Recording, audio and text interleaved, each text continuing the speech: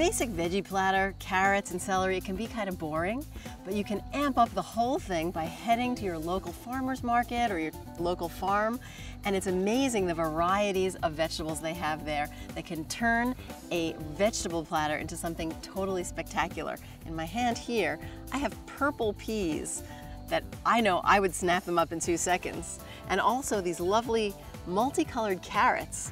Wouldn't these look so beautiful for dipping? There's also orange cauliflower and purple green beans. They're out there and they're beautiful and they're wonderful on a vegetable platter. So go for it.